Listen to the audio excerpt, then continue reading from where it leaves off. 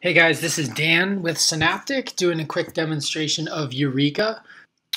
So I'll get into the product audit portion of the demo here. So I can see I have a couple of products that I know about already, and I'm going to go through and update things like known quantities, the placement of the product. We can see we've got our French roast, blend, and then we can come down here and we can add another product as well if we uncovered something that we weren't familiar with.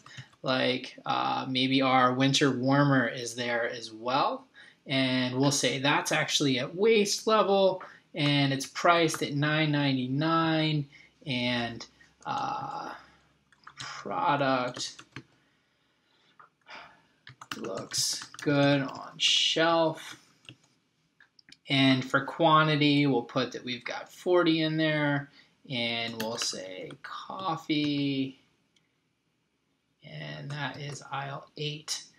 Cool. So now I can finish my product audit at this point. And now this is where we get into Youreka helping from a little bit of a guided sales and service perspective. So if I say were any of our products damaged, no, it lets me move on.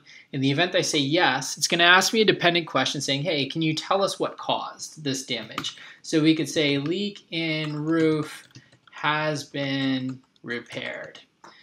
Were all of our products displayed at the eye level? If I say yes, it lets me move on. In the event that I say no, it's going to stop me here and say, hang on, all of our products are supposed to be displayed at eye level. Please remedy these issues. Don't take it back and have that conversation with your manager and then fix it the next time that you're there. This is where Youreka is getting into a little bit of guided service and saying, stop and fix this now so we can benefit from this over the coming weeks.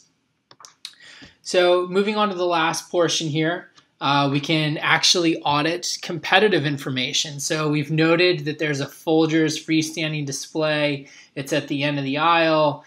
Maxwell House is also there. And then maybe we've got Starbucks listed here. So a lot of competitive displays in place. And this works just like the products. If we click add, we're able to go through and add another one in here. And in the event we actually wanted to capture a picture of one of those competitive displays, we just click the camera, say take a photo, we'd snap a picture of that competitive display and use that, and it'll actually save that back to our Salesforce environment, which we can see in the web browser here in just a moment. In the event that you've got questions about Youreka, you can find our website at youreka.io.